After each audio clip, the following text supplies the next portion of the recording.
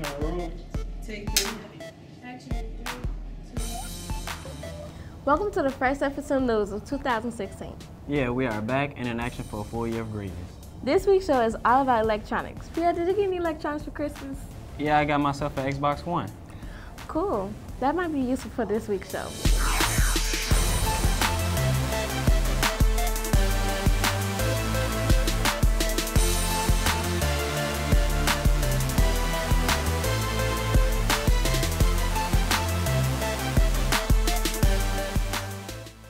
Hello and welcome to FSM News. I'm Pierre Howell. And I'm Laurie Wilkes. Today's show is all about technology and how it's changed over the years. I really don't recognize any changes in technology. Where have you been? Under a rock? Here's Brian Jones with the news package on the advancement of technology. With the advancement of technology, there has been benefits, but also hinders to the way society lives. One, it has made it a little bit more convenient.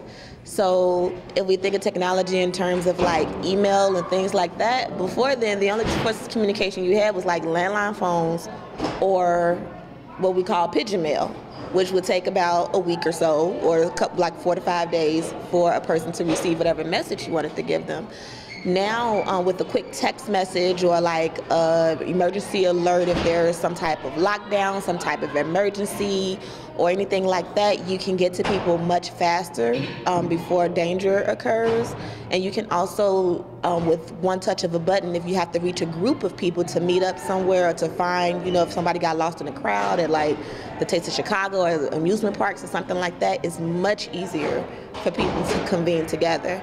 I despise technology just because I am a person that would prefer to interact with actual people rather than machines. I'm totally uncomfortable with going to the grocery store and not being serviced by a person, having to ask all of my questions to a machine instead of a person. I don't like automated services on the phone because I have real questions that the operator, an automated operator, cannot answer. And it's just impersonal. I'm a physical touch person. I'd rather hug someone than to send them a text. While some people think that technology is bringing us closer together, it is secretly driving us apart. The internet has been evolving, so ever since then, like even today, like social media has become a really popular thing. And as the internet and technology in general becomes more advanced, I think people will have more connections with each other, whether that's in person or not in person. So yeah. It causes a little bit of a barrier because now people don't have to talk to each other as much, like physically talk to each other as much to build on those communication skills, and everybody can hide behind a screen, so you never really always know who you're talking to. The advancement of technology has shaped society into a place where people can use technology as a source for everyday life. Reporting from FSM News, I'm Brian Jones. Wow, I didn't know technology has changed that much over time. Yeah, phones especially have been updated. Yeah, and all these iPhone 6 and stuff are coming out. Yeah, they're really not that important, to be honest. Do you think you need phones to be successful? I think so, but others may not. Here's how I remember with the news package from the necessity of phones. People nowadays allow phones to control their everyday lives. Are they really that important? Sometimes you may need to stay connected with those that could lead you to success. So I believe a phone could be that type of use. At the end of the day, everyone is their own person, and the phone is not, it doesn't dictate your future. About every 2 minutes. Wow. To check college emails and some of my personal emails too. About every 2 minutes to check my personal sites and email. Some people have been put in serious situations because of their phone. When I didn't have my phone, I couldn't contact people, or like I had an emergency but I couldn't call nobody, let them know what happened, like stuff like that. People now spend more time on their phones and laptops than sleeping. I stay up till about 2, 3, maybe even 4 or 5, maybe even 8. Just on social media, talking to people, playing games, things of that sort. Until midnight, or was it 1? No, it was 1 over the summer, always, every day. It's interesting to know what other people's opinions are. Especially when it comes to technology and entertainment. Yeah, have you noticed that kids shows aren't the same as they used to be? Yeah, here's Reese Johnson with the impact of television on kids. Television has a positive and negative impact on children's lives. Too much television could be bad for some kids if they are not utilizing educational programs. So much technology has increased where you don't have that much supervision over what these shows bring, what they're educating, and possibly what's the long term. I think parents should let kids watch TV because how would they get rewarded for doing their homework? Parents should have locks on channels for children because they can watch stuff that's too mature for them. Kids shouldn't be watching just anything because it could be too inappropriate for them. Some parents should have more parental locks on some television programs because there is a lot of nudity. Television can have a positive impact on children through educational programs, and it can also have a negative impact on children through the violence. Television affects kids because they learn about different cultures and different things. Bad Girls Club, no, but like PBS Kids, you can learn from that stuff. Sometimes it goes positive and sometimes it's not because sometimes all they want to do is watch TV and other times it keeps kids out of trouble if they just at home watching TV.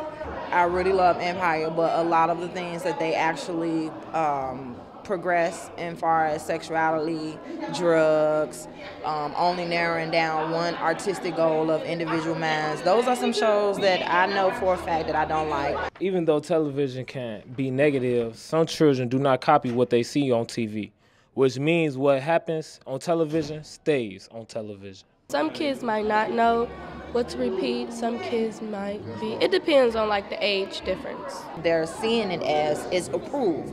So if I'm watching it, I'm imitating exactly what the television is doing. So I only imitate what I do, what I see, and what I hear. I think children would put the remote down and read a book for their well-being. Reporting for FSM News, I'm Reese Johnson.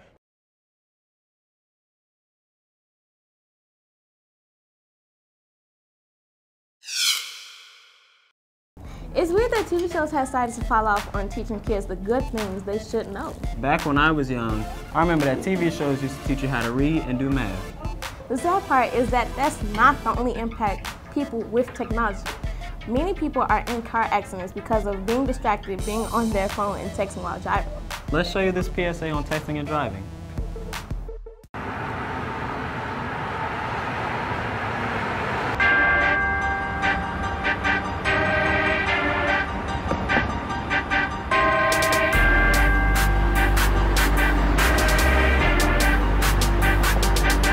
Stop texting more. All right, I got this.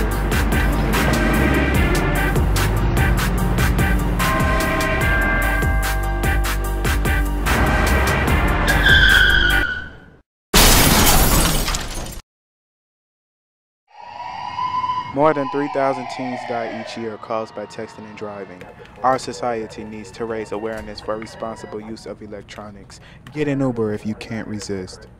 That is why you shouldn't use your phone while driving. It's not that serious about a text. Put your phone away. Have you seen the spider video?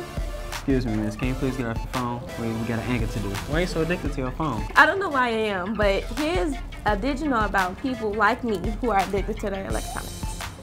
The majority of teens and younger children spend as much as 75% of their working lives staring into some sort of screen. I feel like people in my age group are addicted to technology because some people just can't live without it. Well, some teenagers can't just live without it because they're on it every day.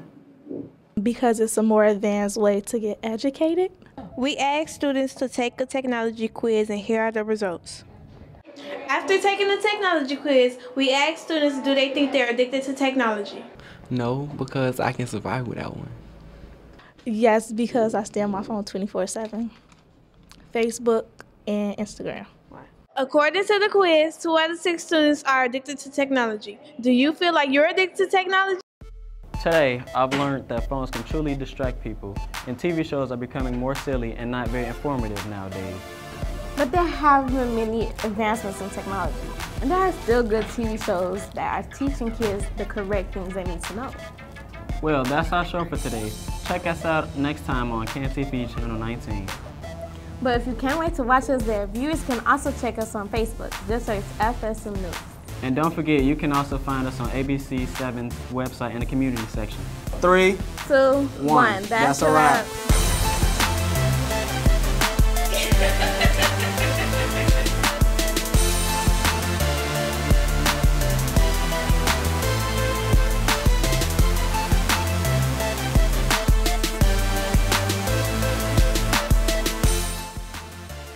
Here's Reese Johnson on the impact of kids. Impact on kids and TV. Here's Reese Johnson on the impact on kids and television. Here's Reese Johnson on the impact of kids and television. No. Here's Reese. Oh my God. Here's Reese Johnson with the impact on. Here's Reese Johnson of the impact on television and kids. Say 22.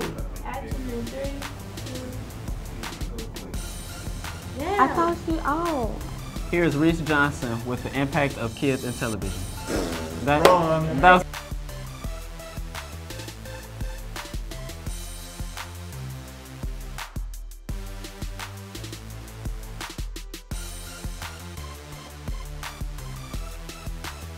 Ariel, and so we'll sync it up when you guys edit it. But what you want to do is you want to press the record button, hold that, press it twice. When the numbers start going, you record. When she says camera ready. And it's gonna be recorded